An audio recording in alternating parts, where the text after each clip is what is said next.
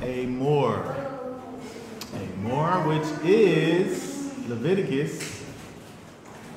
Leviticus chapter 21, verse 1, all the way up through chapter 24 and 23. And so, when we look at the chapter here, it begins with the title, the word, Emor, and he spoke, Emor, and he spoke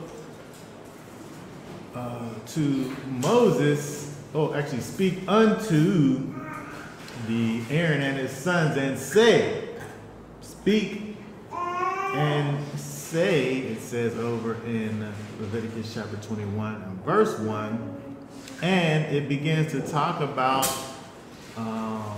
continuing with the instructions given to the priests in regards to what was necessary for them in terms of holiness. And it also not only speaking to the sons of Aaron, but also speaking to the nation and the people as a whole. And so when we get over to chapter 23, we started talking a little bit about chapter 23 on Wednesday. Figured we'd look at that a little bit because we didn't get very far. We'll look at Leviticus chapter 23 a little, read some, discuss a little before we go over into the New Testament. But I want to read, let's read together, let's see. Read for us Leviticus 23. Let's read, 1 through 8. 1 through 8. Leviticus 23. Leviticus 23, chapter 23, verse 1. And Yahweh spoke to Moshe, saying, speak to the children of Israel, and say to them, the appointed times of Yahweh, which you are to proclaim as set-apart gatherings, my appointed times are these. 6 days work is done, but the seventh day is a Sabbath of rest, a set-apart gathering. You do no work. It is a Sabbath to Yahweh in all your dwellings. These are the appointed times of Yahweh, set-apart gatherings, which you are to proclaim at their appointed times. In the first new moon, on the 14th day of the new moon, between the evenings is Pesach to Yahweh, or Passover. And on the 15th day of this new moon is the festival of Mitzvot to Yahweh. 7 days you eat unleavened bread. On the first day you have a set-apart gathering, you do no servile work, and you shall bring an offering made by fire to Yahweh for 7 days. On the seventh day is a set-apart gathering, you do no servile work.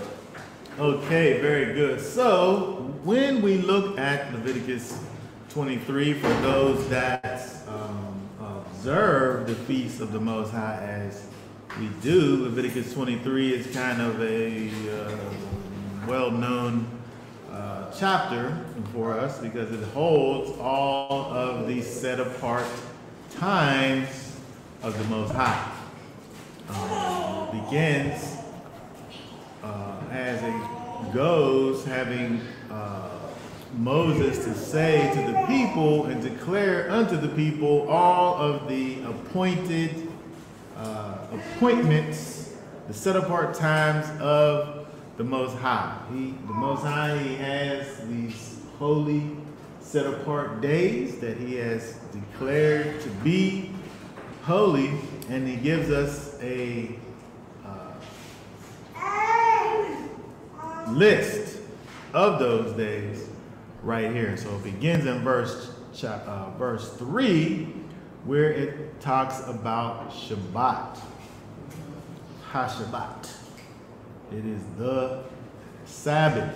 6 days you do all of your work and you rest on the Shabbat. Not only do you rest, you do no work, and you also have a set apart gathering. And so we talked a little bit about that on Wednesday in our midweek Torah class. Hopefully everyone tunes in to our midweek Torah class. We talked about Shabbat and the fact that it is this set apart time. I don't think I mentioned, but I'd like to mention that Shabbat is the first thing said to be sanctified in the Bible. When you talked about the word sanctified or something being sanctified, nothing is called set apart, dedicated unto holy purposes before Shabbat,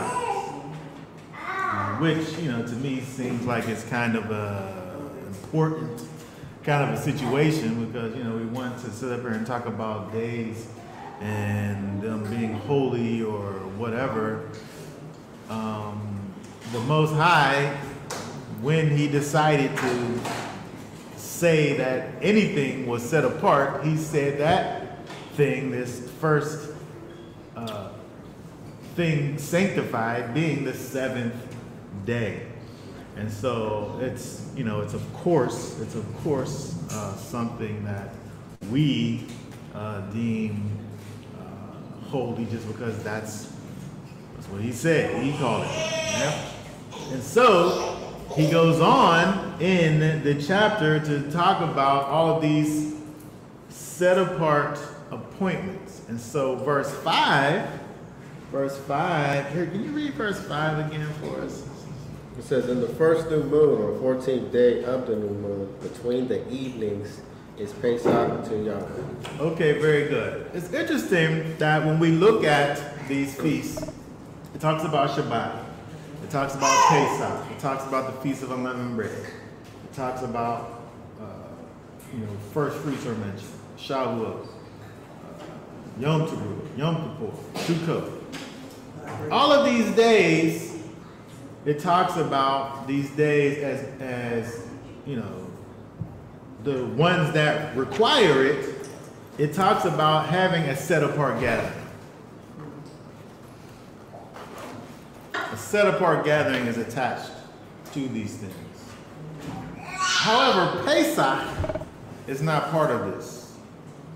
Pesach is not part of this set apart gathering, because Pesach is not a day. There's no Passover day. To some people, this is controversial right here. I'm saying some things right here to some people. Not to me, it's common knowledge to me, but to some people, what I'm talking about here is cutting edge. It's controversial. There's no such thing as a Passover day.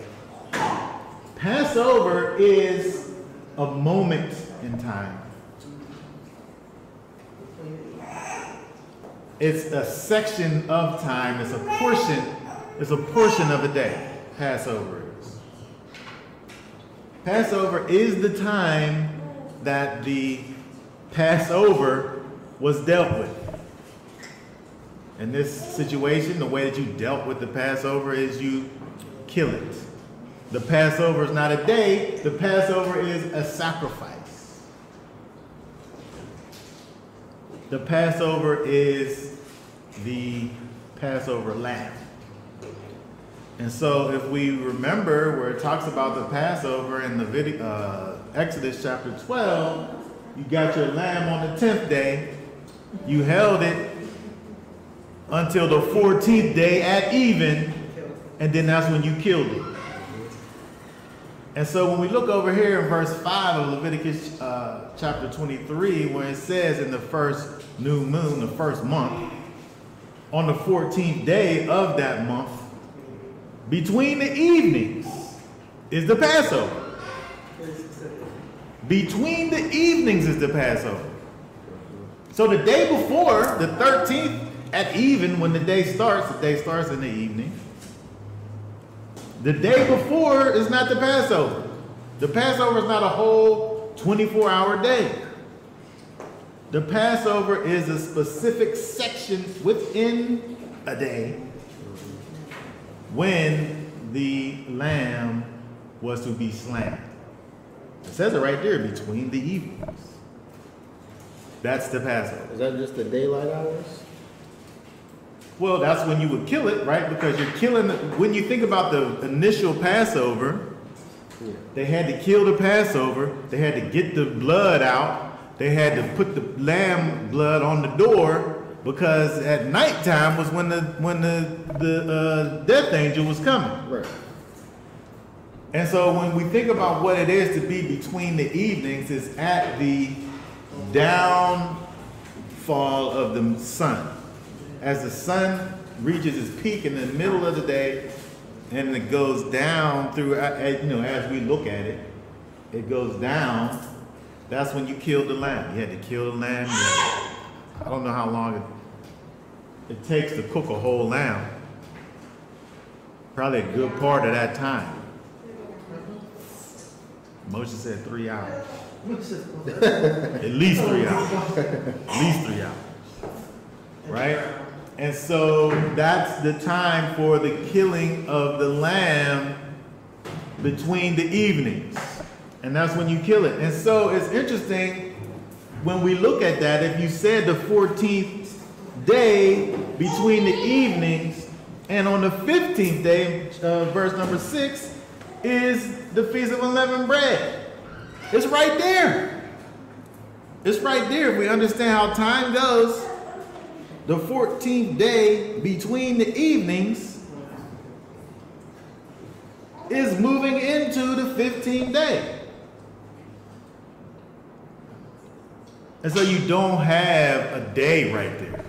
You don't have a day right there. You have a moment in time. And there's a great majority of people, oddly enough,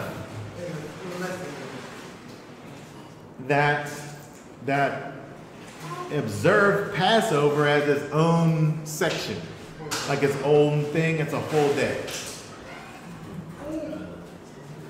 But we don't see that here. Well, if they're using the KJV version, I think that's where a lot of people will have a discrepancy, because KJV verse 5 just says, "In the 14th day of the first month at evening is Yahweh's Passover," and then it just goes on to the next thing. So if you missed that, if your translation don't got that detail. Oh, you mean the between the evenings? You mean? Yeah. Yeah. Well, you need to look at the Hebrew. Right. Yeah. So you miss it. Yeah. But it's kind of I want to say that the majority of people who prescribe to a quote unquote early Passover, their justification don't come from the Old Testament, it comes from the New Testament. Because they look at what Yeshua did, and when he kept that last Passover, he kept it before everyone else did. From the so-called Old Testament, there's no mention of the 13th day of the month at all, which you need that in order to use it, in order to keep it the way that people do. There's no mention of the 13th day, because of the way we keep days. If you're starting it at the evening, in order to observe Passover as a whole day, you got to start at the 13th day at even. But there's no instructions for that. And so, from the Old Testament, I'm saying. And so it's a huge kind of I would say misconception. But it says keep it until the 14th day. It's when you're keeping the lamb until the lamb on the 13th day. Yeah, you haven't. So that it can be ready for you the haven't done 14th that. day. Yeah, you missed it right there. What we have, some groups who they do it the day early. They do that as Yeshua's memorial. And if you call it that, I love that. They call it specifically. If you call it that, they're so specific. Yeah. They call it Yeshua's memorial, and that's when they do. They even might do like a communion ceremony, like a foot washing. I'm saying if you're calling it that and not the Passover, then that's one thing. And then the But next you can't day, call that Passover. Then the next day they do Passover. Yeah. But that is a smaller group of people that I don't know many people. I can think of the ones who do that, Yes, and I understand that. yes, I understand that. But for the vast majority of those who literally keep Passover as a day, there's a little bit of a discrepancy there. And then there's also the question of people who do a day. Do I have an 8-day of unleavened bread feast? Or do I keep leaven after I do Passover? I have Passover and I have a whole day. I go to work even. Do I keep the leaven until the next evening or not? And we know It gets people- confusing. We know people on It gets both sides of confusing. that. Yeah. We know people who do the early day and then they do a whole 8 days of unleavened bread instead of 7. And then we know people who they'll have leaven in their house at Passover. They do Passover and then they get rid of their leaven the next day, which doesn't seem to me to follow along with the Passover account. No, there's no 8 mentioned in Feast of Unleavened Bread. There's no 8. So you shall eat matzah for 7 days. 7 days. And so It's interesting. it is an interesting thing, and it's a continuing thing that's been going on as long as I can remember. 14th and 15th controversy. It's older than me. Not that old. Okay, so it goes on. It talks about the 15th day to, well, it doesn't say the 21st day, but 7 days from the 15th day is, in fact, the 21st day. It gives us a Feast of Unleavened Bread, which is, and the first and last days, it talks about the set-apart gatherings. From 9 to 14, it talks about first fruits, which is not a set apart, there's no set apart gathering, it's just a marker in time to get you to Shavuot, which it talks about in verses 15 through 22. If we go down, well, I don't want to go through all of these. I've spoken about all of these in great length. You can refer back to the channel for the various videos we have about Yom Teruah, Yom Kippur, Sukkot, and so on and so forth. I just wanted to briefly talk about the beginning section of chapter 23. There is much to be said about all of these days. We'll be talking some about Shavuot, actually on tomorrow because it is Shavuot. All right, so does anybody have any thoughts, questions, or comments about any of these things before we go forward?